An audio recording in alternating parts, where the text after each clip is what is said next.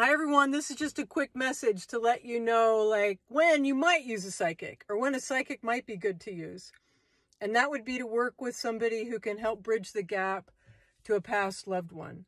So if you've got a loved one that's passed and you're grieving and you want to make a connection with them, then it is possible that a medium can help you. I will say that a friend of mine who's a medium, he told me that he's never really been until he met my mom, who was able to come through and connect with him to connect with me. He was never able to be a bridge for somebody within a year of the person passing. I can connect in with people right after they've passed, and they'll typically give me loving messages to share with people.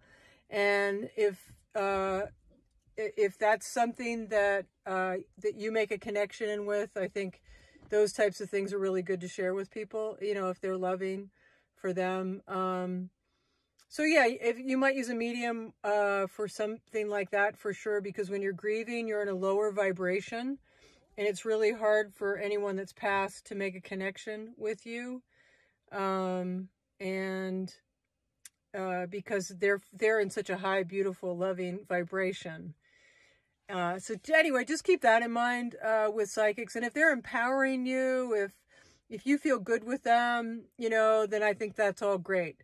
But I want you to know that you are the one creating your future.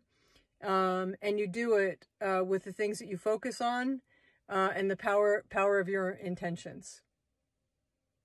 Okay. Hopefully I've redeemed myself from the psychics out there that might have been upset with me. But I think that most good psychics would tell you the same thing. They cannot truly predict your future, and they can take glimpses into it. And they would obviously be glimpses of what's already in your field that you haven't changed. But anything can change. Truly, anything can change. You are that powerful.